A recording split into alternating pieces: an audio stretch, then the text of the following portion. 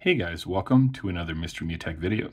Today I'm going to show you how to rename screenshots on your iPhone device.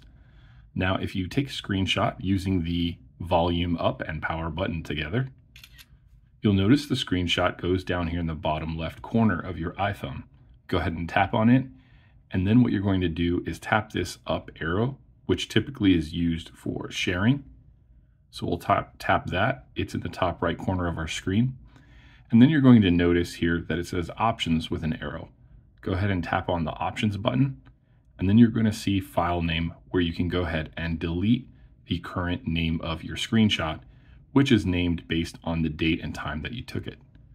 Once you delete that, you can put any custom name that you want to here, and then press done.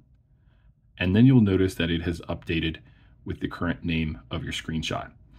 Now, as we mentioned earlier, the screenshot typically goes down to the bottom corner of your screen after you take it, and then it disappears.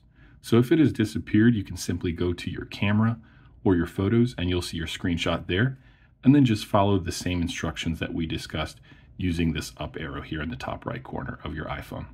Hopefully that was helpful for you guys, and if so, feel free to give me a thumbs up. Thank you so much for watching and have an amazing day.